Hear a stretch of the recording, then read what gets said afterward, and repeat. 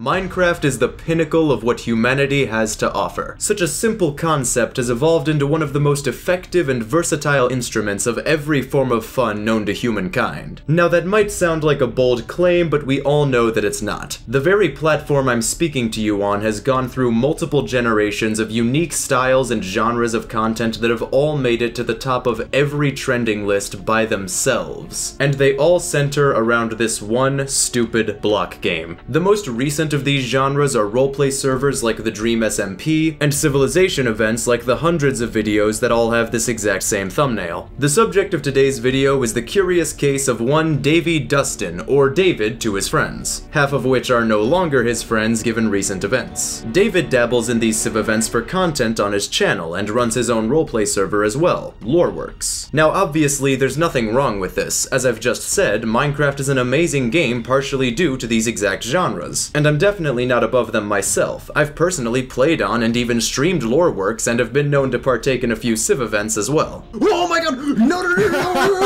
Keeping this in mind, I'm obviously not here to insult Minecraft or any communities involving it. I, like you, am simply here to enjoy laughing at one of the most cringe-inducing bad actors one can ever encounter while playing this game. David's videos where he recounts his time playing civ events or promotes his roleplay server are fine. There's nothing wrong with the videos themselves. The issues we're discussing today have more to do with how he runs said roleplay server. The first of those issues being that the man is transphobic and is determined to make this fact everyone else's problem. The second being him and his friends' tendency to bully, in some cases completely new players they don't like, off the server for essentially no reason.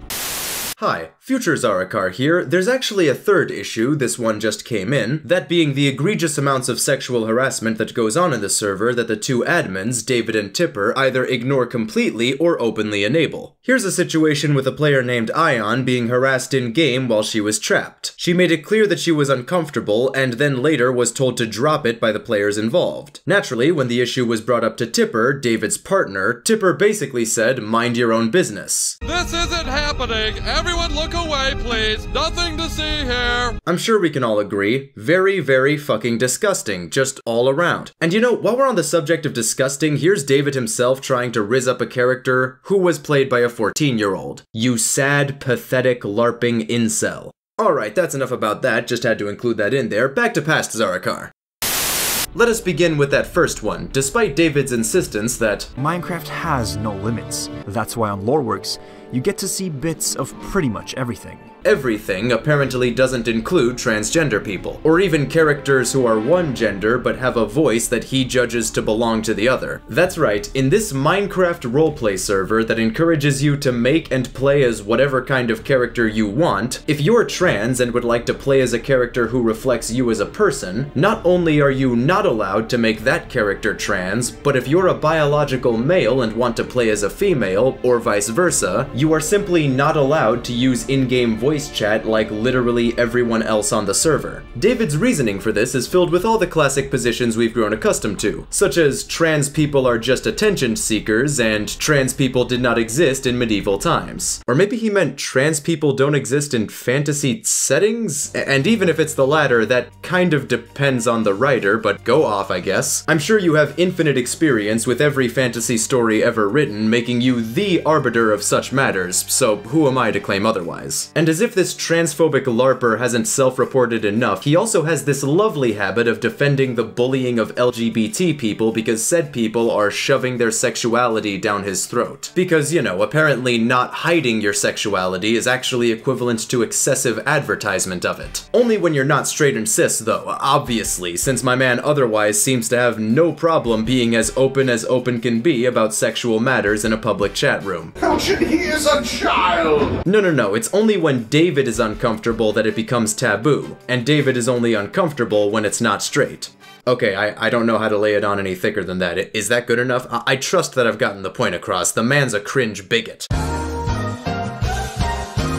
I mean, I shouldn't be surprised when the man literally enforces a don't ask, don't tell policy on this supposedly open for everyone to tell whatever story they want server, but holy unholy matrimony, Batman, we get it, you don't like being reminded that non-straight people exist, but I don't see why this now has to be everyone else's problem. This is literally the oldest gaslight in the book, saying that people who aren't straight or cis are shoving their sexuality down your throat when all anyone will have ever done is not lie about it. No amount of demonizing LGBT people from your past is going to make outright banning trans people from talking in your server anywhere close to okay. And sure, his supposed reasoning for this stance is to avoid confusion, but before anyone cites that in his defense, if you're confused, just ask. It's not complicated. It's actually a fundamental common courtesy to avoid miscommunication later down the line. Pay attention! This is a game that is universally celebrated for its ability to bring people from all walks of life together. And here we have a man letting his personal prejudice become everyone else's problem in a server where people just want to write stupid stories with their stupid blocky characters. But let's assume the nature of your very existence doesn't offend David right off the bat and you're actually allowed to play on the server. Good luck bringing up an issue of any sort to either him or the one other admin in charge here, because if either of them don't like your tone, you'll be harassed, persecuted, banned, and subsequently trash-talked for breaking a rule that doesn't exist. As well as a few others, this is exactly what happened to Travis, who will probably have his own video about this by the time this one is uploaded. David's partner in running the server, Tipper, later justified this by saying Travis was switching between in-character and out-of-character chat, and therefore metagaming. But that doesn't really hold up when literally the entire server, including Tipper, also does that. That's part of roleplay. Nobody plays D&D without ever breaking character to talk about what's happening, especially when there's a new player involved. I mean, some people do, but they're weird. Tipper did exactly this earlier that day when talking to Travis. So at this point, it became clear that these two just straight up didn't like the man and wanted him gone. Travis was also called limited, and considering he had been open about being neurodivergent since he first joined the server, that's a pretty giant yikes from all of us. Naturally, Tipper denied ever knowing that Travis was neurodivergent, but the man literally put "I'm autistic" in his application, which Tipper accepted. This is 4K! How did they get you at 4K? I don't personally even know Travis that well myself, but I do know that absolutely no one deserves to be treated the way he was for no other reason than I don't much like the tone of your voice. And yes, that was literally it. I got that part in 4K while I was streaming. But at the time, the nation was dead. I do talk, yeah. Yeah, I do talk. Travis as well, mate. Yeah, that's just. I know this is a hot take, but blatantly bullying someone for literally no reason, as well as openly enabling sexual harassment, is actually not very cool. It is not based nor PogChamp. It is not fantastic or fabulous. It is not dope, dank, wicked, or tubular. Obviously, with all of this taking place, half the players on the server, including myself, have already settled on leaving this clown show. None of us want to tell our stories through a platform that runs almost exclusively on toxicity and prejudice, and we're definitely not going to give this sad sack of crap any more fodder to tell his. I just wanted to make this quick video because several of my own friends have been affected by this, and I think we can all enjoy having some good, clean fun at the expense of someone like Davy Dustin, and anyone who stands by him. Basically, let people be who they want to be, live and let live. Because at the end of the day, there's no— oh, okay, I'm done beating around the bush. Just don't be a fucking bigot, bully, or sexual harassment enabler. It's not hard. Idiots. I feel like I'm missing something. Oh yeah, good night everybody!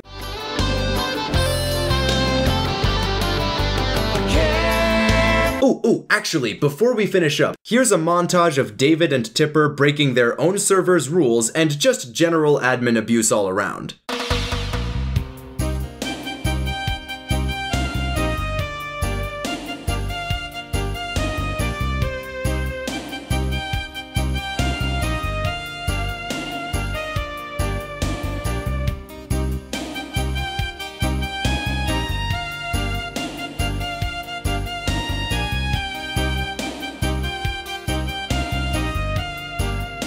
Nah, but seriously, David, stealing art assets for your server? That's crazy! The memory you ever